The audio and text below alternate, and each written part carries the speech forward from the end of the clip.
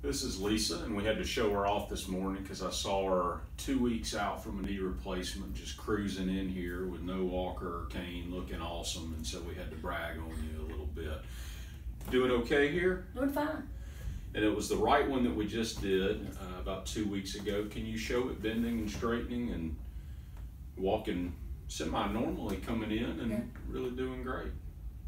Still a little stiffness, but it'll go along with the therapy. Well, and you know that because you've been through this before.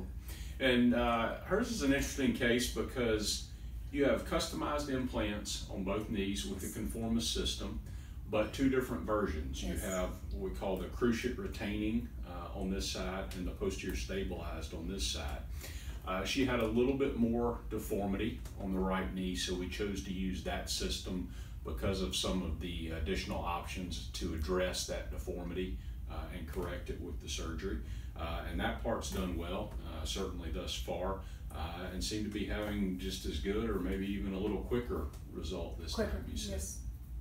So that's awesome. So big point there is that, you know, one, you're awesome and doing great with this and obviously worked hard to get this kind of result, but that every patient's knee is unique and we do specific things and different things to treat those, even sometimes from one side to the other.